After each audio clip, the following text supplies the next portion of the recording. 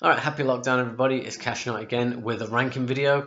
I didn't do any videos yesterday, I was kind of ill. Well, I had a real bad migraine anyway. But today we're going to go into the Ace Frehley collection, the solo collection. So that is going to include the Frehley's Comet and the Kiss solo album. You know how it works. My worst to best, or maybe worst best. However you want to look at it, could be that way. I think it's that way, bottom to top. Who knows, right?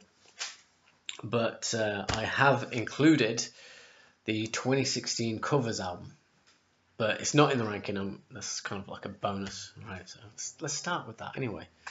Okay, so here it is. It's Origins Volume 1. It's covers album, 2016 it came out. And this to me, this is a good album, right? There are loads of covers albums out there, and they really don't seem to stand up to the salt of the originals. A lot of these songs do. It could be Ace, you know. Who knows what it is, but I do find myself coming to this album sometimes more than the rest of the albums in the collection, because there's quite a good pick of songs. You know, you got White Room by Cream, can't speak, man. You got Street Fighting Man, which Stones, Spanish Castle Magic. I think that was Hendrix. I'm not too sure. Do you know what? Maybe I should look this up. No, I'm not going to. Okay, so then you got Fire and Water. Even though on the sticker it says Fire and Ice. There we get that there. Oh, Fire and Ice. Okay, and that's followed by Emerald, Bring It On Home. Wild Thing, one of the best songs on this album, which I think. It's just a memorable riff, memorable lyrics. You know, there's like that much lyrics, but it's so memorable. And that one features Lita Ford, another favorite musician of mine. So that it just ties together, and it's just great. I like her playing. I like her voice sometimes. Then we've got Parasite. You got Magic Carpet Ride, another one I will go to when I listen to this album. I think that's the downside to CDs, you can just skip the track. Whereas where albums were on cassette, if you had the cassette of the albums, back in school days we used to have to wear a blazer, and we have the Walkman in our pocket, probably this pocket. No, it would have been this pocket. And the headphones would feed through the sleeve and then just sort of rest in the palm of your hand. You'd sit there right now. Actually, it would be this pocket. Damn. How would I have done that? Yeah, I'd moved everything over to this pocket, like pens and whatnot. Yeah, so I'd be like right-handed. So yeah, and with Walkmans, if you fast-forwarded, rewinded, it would drain the batteries. And being in school, you don't have much money. Couldn't really afford batteries every other week, so you need to make them last. So you'd listen to the whole album, and that's one thing I do miss.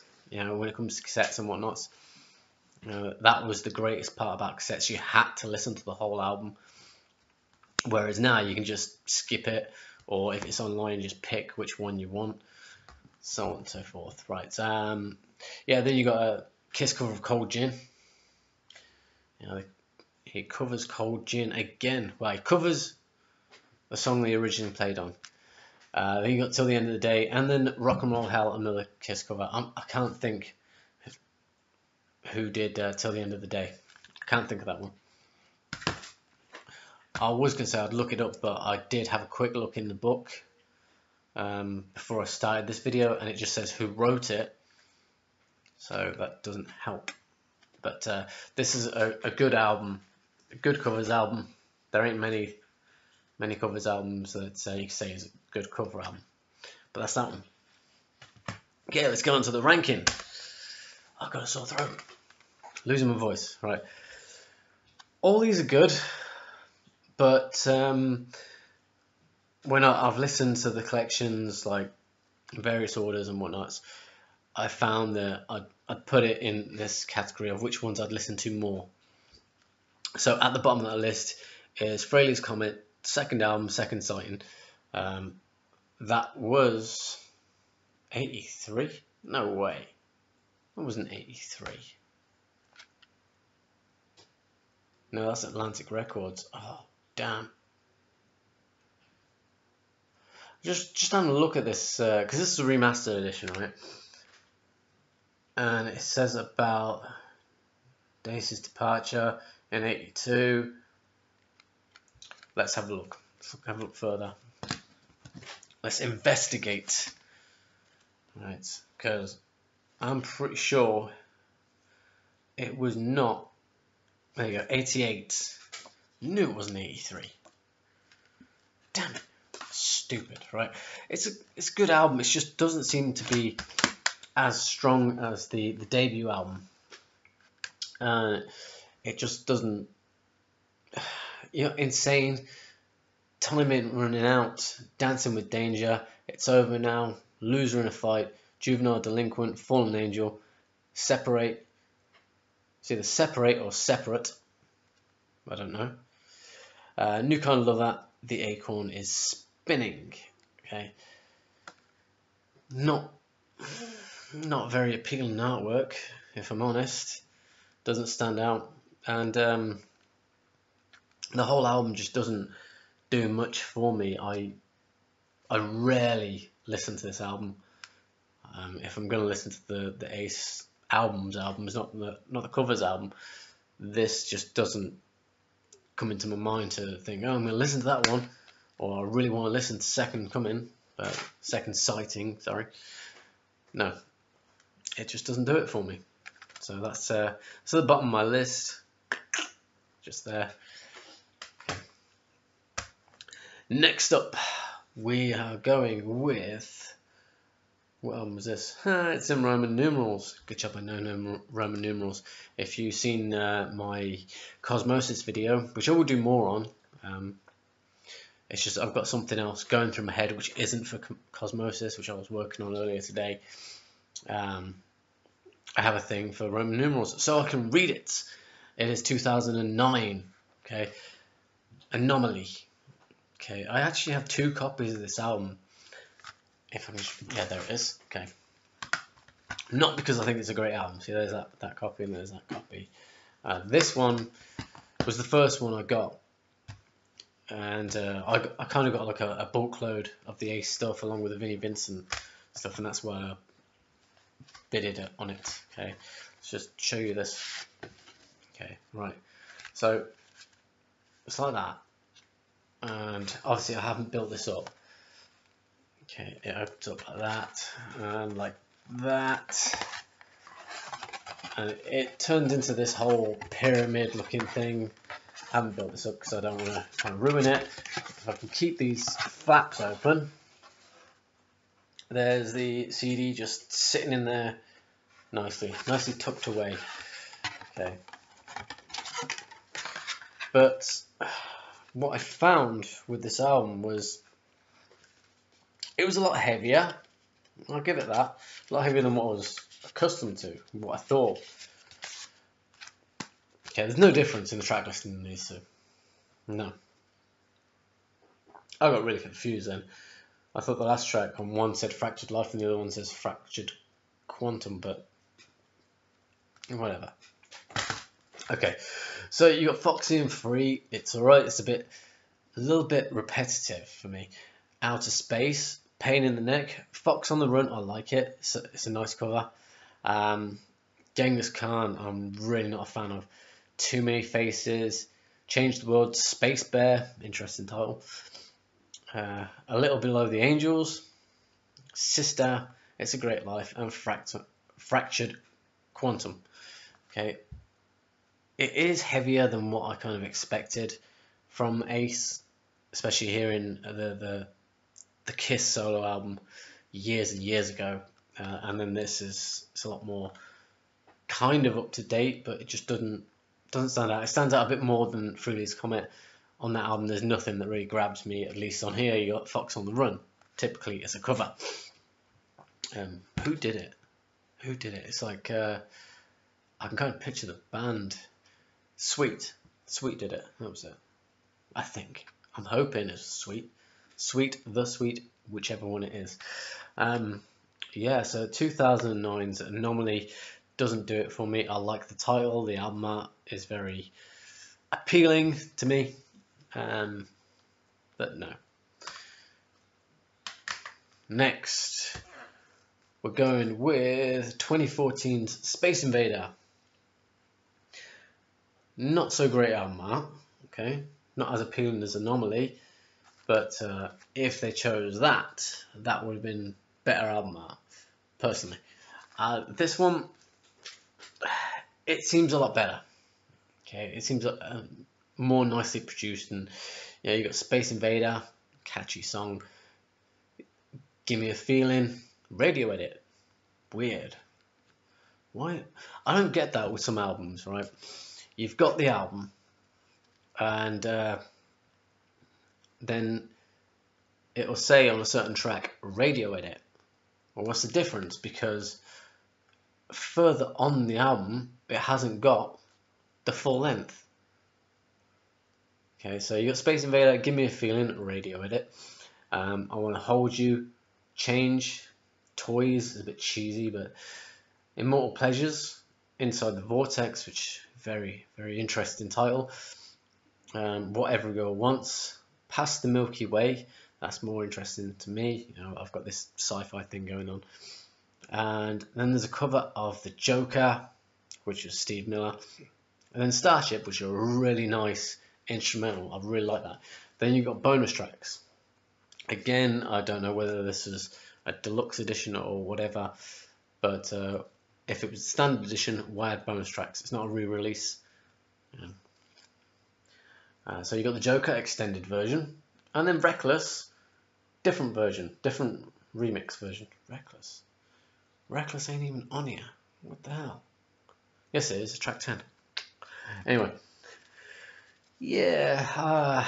You see, the artwork is really nice. Bit of a boring CD, but I did notice there was a lot of posters with this, with the later CDs after Anomaly. I think they're all after Anomaly. They all have these posters.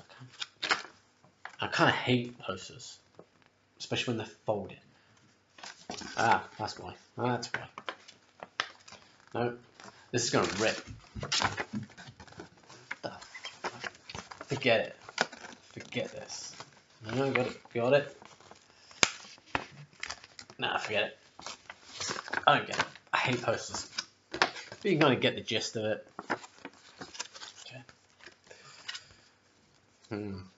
Yeah, so that's that. They do have posters, which I'm old. I don't do posters anymore. I think the last poster I bought was Garage Days, most up to date. Last poster, Garage Inc. Sorry. All in all, it's an alright album. Next up, the Kiss solo album. I know a lot of people are gonna hate me on this. It's alright. It's a good album. You got Rip It Out, Speeding Back to My Baby, Snowblind, Ozone, What's on Your Mind, New York Groove, I'm in Need of Love, Wipeout, and Fractured Mirror. Fractured again. Interesting.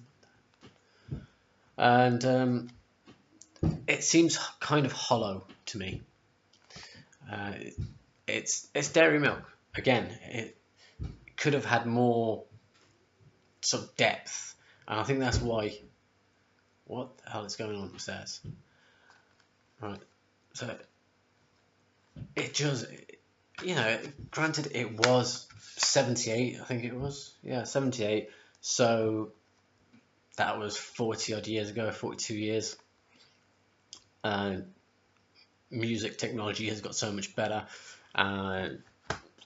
depth, I don't know how to explain it, but the whole album, it's a good album, good listen, and there's some great songs on there, but to me it just sounds a bit too hollow. It's missing the depth. It's Dairy Milk, the whole album, unfortunately, but it is a great album.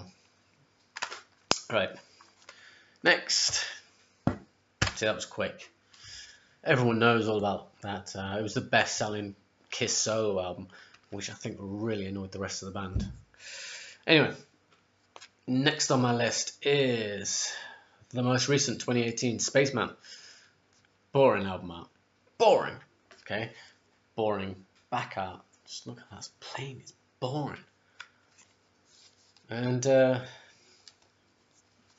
yeah, nicely in there. In there is, as before, a poster. Okay. Yeah, that was there's a poster in Origins as well. On this, it seems to have more oomph, you know. I kind of like it. There's another Quantum on here. What is the deal? No. You got Fractured and Quantum. What's the deal? 2 Fractureds, 2 Quantums so far. Maybe there's more. Anyway, you got Without You I'm Nothing, Rocking with the Boys. I kind of like that one. Your Wish Is My Command. Yeah, Bronx Boy. Suit of Rock and Roll. I Want to Go Back. That's kind of catchy. I just remembered it. Just clicked in my head. Really catchy and stays in your head. Mission to Mars. Off My Back and Quantum Flux. On the whole, it's got a lot more. It's not Dairy Milk.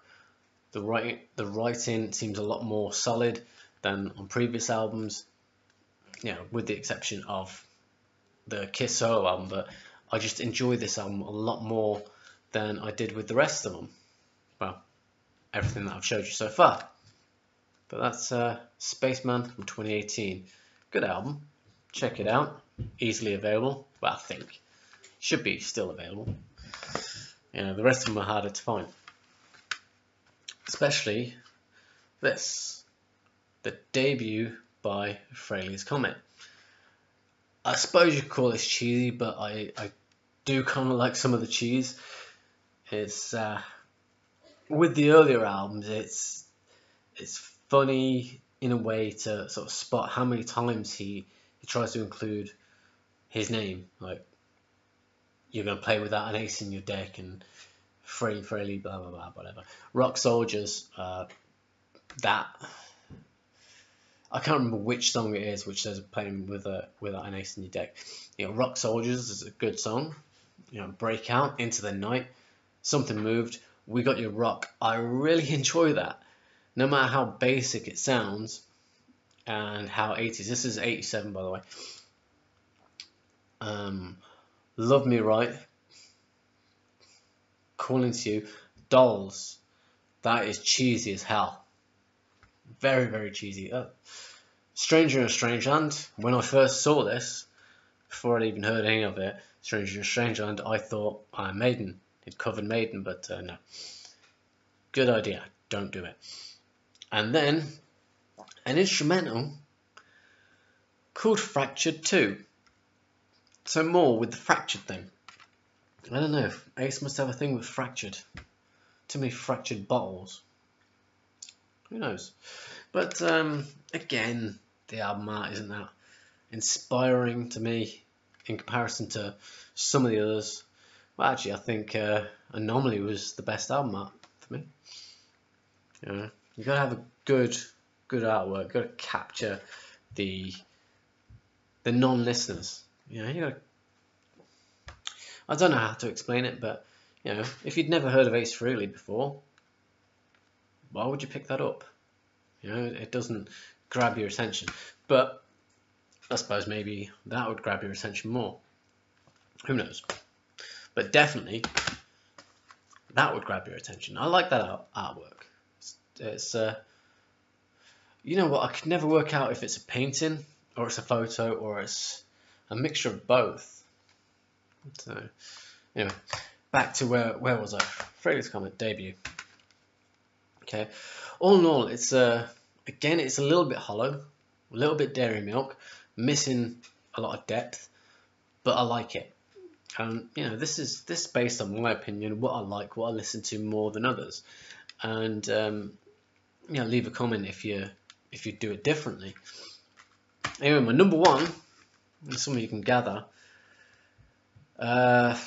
people ain't gonna like this, but it's Trouble Walking from '89. This again is the remastered version. No bonus tracks. No bonus tracks. The thing that I like about this album is it has a certain sound. Okay, you got Shot Full of Rock, tongue in cheek, you know. Do Ya? Cheesy song, catchy, and I like it, you know. 5-card stud. Hide Your Heart. I believe this was the third cover. Well, not cover really. It was written by Paul Stanley. Before they recorded it, it was given to Bonnie Tyler. Ace picked it up. I think there was someone else who picked it up, and then Kiss decided to do it on Hot in the Shade. Granted, their version is the best, but this is close to the Kiss version. It's very close, but it's Ace singing. You got Lost in Limbo, Trouble Walking, Too Young to Die, Back to School from that one, Remember Me, and Fractured 3. What is the deal with the Fractured thing?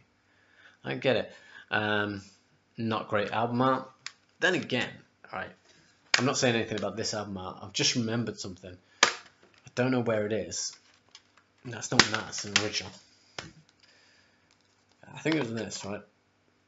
It's a terrible cover. It's a single. I think it was a digital single. Bronx Boy. That's a terrible cover, I think. Maybe back in...